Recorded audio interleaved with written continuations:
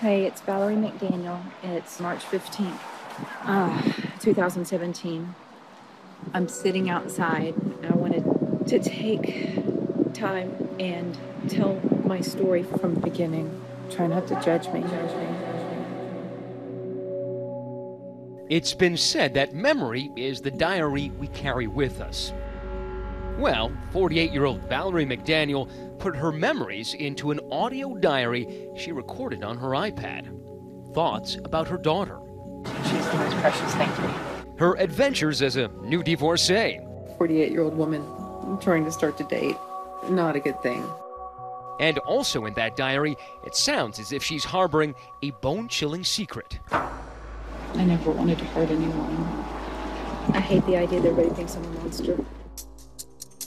A monster? That's not a word her friends would ever use to describe her. Valerie was an amazing human being. She had a light within her. I felt honored to have her as my friend.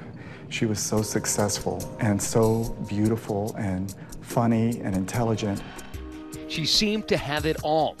A veterinarian with a practice so successful, she was able to live in River Oaks, the Beverly Hills of Houston, and spend her weekends in a $700,000 beach home where she often invited her friends for parties. We always karaoke. We can learn to love again. It was a lot of fun. We swam. We just enjoyed each other's company. She would always prepare these amazing dinners for us. Now, when you guys had these dinners, there was one thing that was always missing, and that is Valerie's husband. What did she tell you about her marriage? She did not feel loved. Her husband was never around.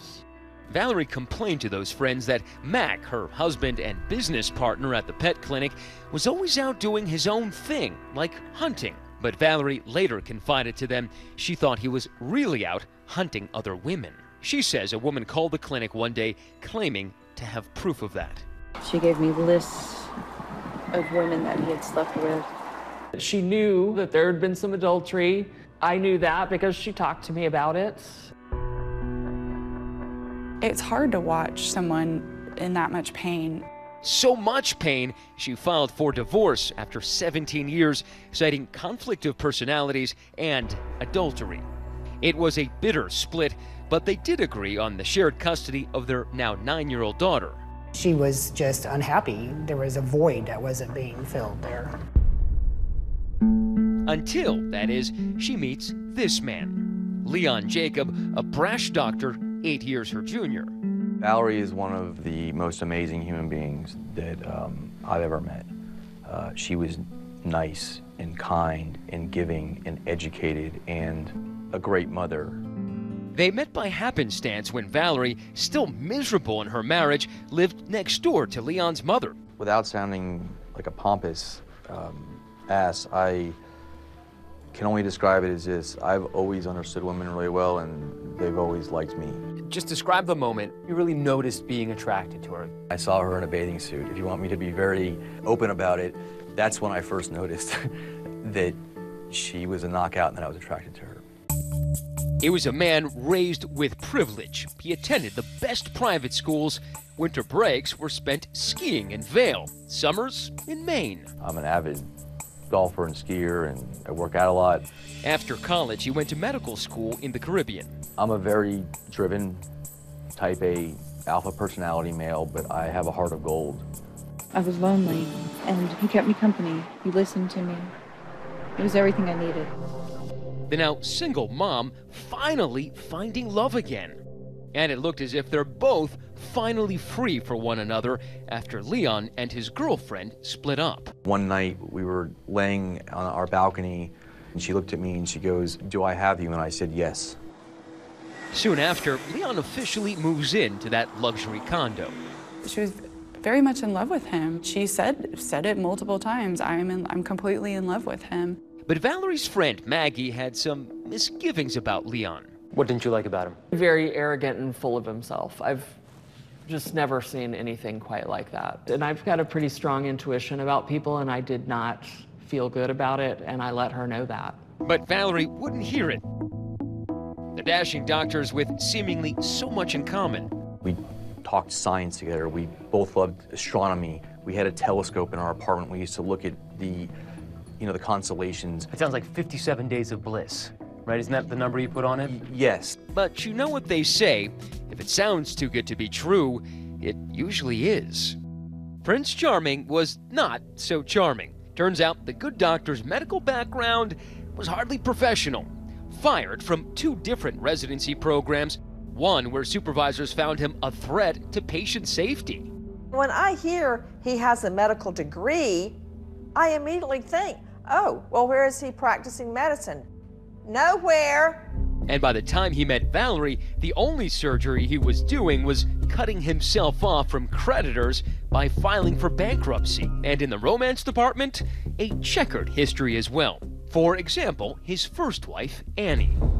We would fight, and love, fight, love. It was one of those relationships that people were like, God, they're crazy, but they're crazy, and we love that. But after 11 years, Annie must have had enough crazy. She filed for divorce and would later press charges for aggravated stalking and intimidation. Court documents say he made calls, sent texts, and emails threatening to inflict bodily harm. And I'm gonna hurt you. I'm gonna hurt your parents right in front of you. Do you understand me? Attempted cyber harassment is what I pled guilty to. Yes, she went a little overboard with her complaints about me. Perhaps, but the complaints became a problematic pattern. He was about to start dating an attractive woman named Megan Verikis, and Leon had troubles with her too.